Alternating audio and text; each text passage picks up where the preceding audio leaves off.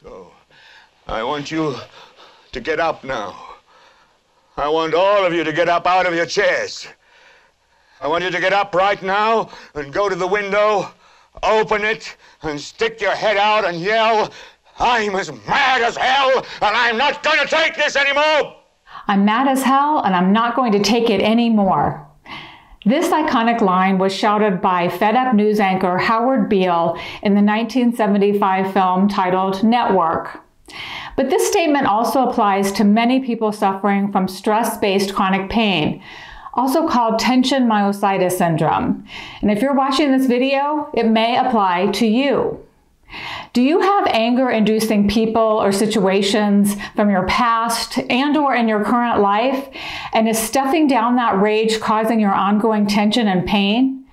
The answer to both of these questions is very likely yes. So stick with me and let's discuss expressing anger to heal TMS.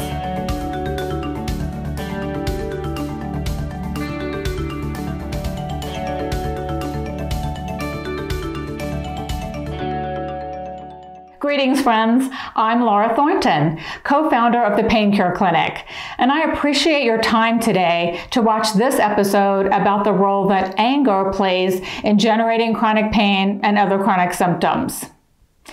But before we get started, I want to give you something to help you after you watch this video. It's our free workshop for curing TMS. The workshop will show you exactly how to apply the mind-body concepts that Dr. John Sarno likely introduced you to. And if you follow through, you should see some progress, as in some pain reduction in the first 30 days. You can access the workshop at paincureclinic.us, and there's a link below. Okay, so we get a lot of mixed messages about anger. For instance, is patience a virtue? Or should we strive to be like Howard Beale and express our angry feelings and not take it anymore? Now, if you're wondering what Dr. Sarno thinks about anger, you don't have to look very far. He starts talking about pressure and rage in the unconscious on page 11 of his book, The Mind-Body Prescription. Then on page 17, Sarno says this: inhibited or consciously suppressed anger contributes to the reservoir of rage in the unconscious. My work has dealt with pain disorders that are the direct result of anger rage repressed, unconscious, or suppressed, conscious. He goes on to say that anger, that is the genesis of tension myositis syndrome, is generated in the unconscious as a result of three things. Number one, internal conflict. Number two, stresses and strains of daily life.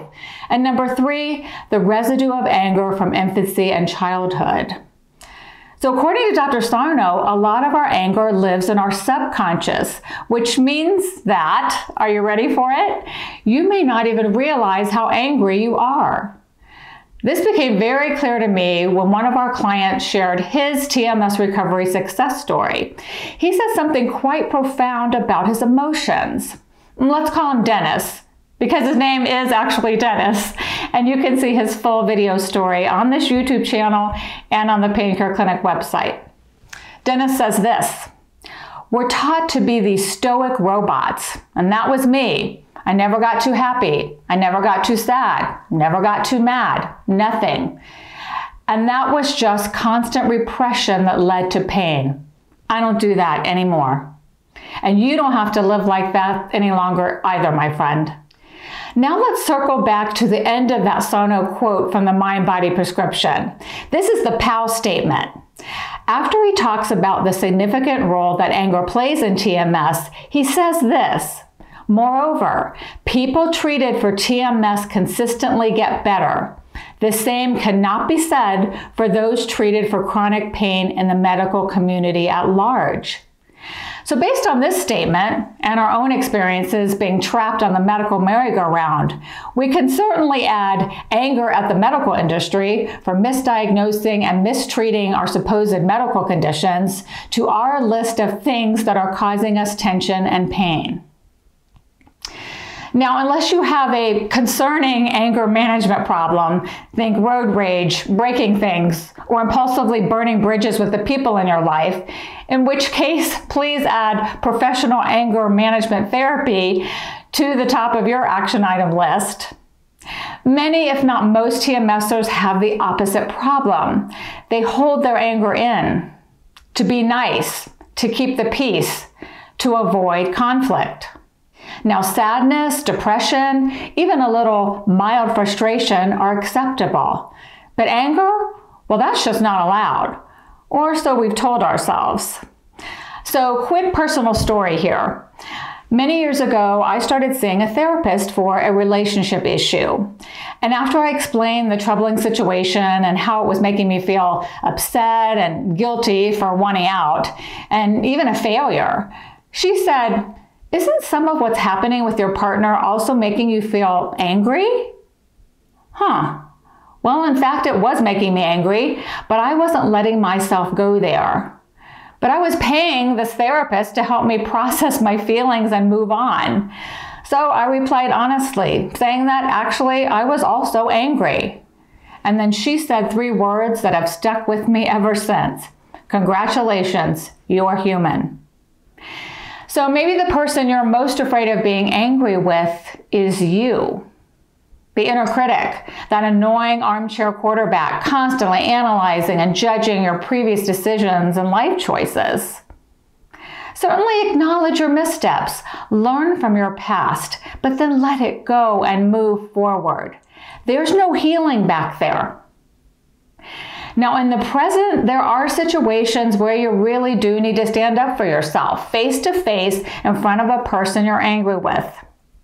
But much of the time, you can release anger without lashing out quite so directly. You can journal. You can write a no-holds-barred letter that you actually send or not. You can talk it out with a trusted friend.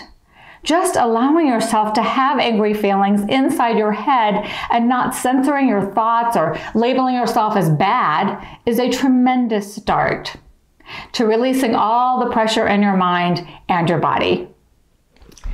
Now, another problem that we encounter with our coaching clients is that anger is often not generated by one big thing. If it's one big thing in your current life, even if it's really hard to face it, you probably know about it. You have a chance to get your arms around it and deal with it. But more commonly, repressed anger is like a phrase you've likely heard before. It's death, or anger in this case, by 1,000 paper cuts. Ouch. It's layers of anger about many things that add up to a big ball of anger wax that settles in your body as chronic pain or other chronic symptoms. If you keep stuffing it down and don't get anger out of your mind and your gut on a regular basis, it festers in your body, wreaking havoc. The good news is that you will receive a message. Chronic pain is your body literally sending out an SOS, and you've got to be your own lifeboat. I'll leave you with this final thought to consider. Anger often comes from a perceived lack of control or autonomy around the important things in your life. If you follow us, you've heard us mention autonomy before. Studies show that autonomy is a key, if not the key, factor for happiness. So it's a domino effect in a good way, folks. Becoming more autonomous, which often involves speaking up for yourself, releases anger, and this leads to tension reduction and getting rid of your chronic symptoms. Amen to that. And we're big fans of taking action. In this case, that means after you acknowledge and let out your anger, take the next step and resolve the situations that are in your control and that are generating your anger as much as you possibly can. Getting the anger out is great. Not having to deal with the same anger-inducing situation over and over again is even better. Stand by. In an upcoming video, I'm going to talk more about control, about accepting what we can and can't control. A genius move that will get you even closer to chronic pain-free.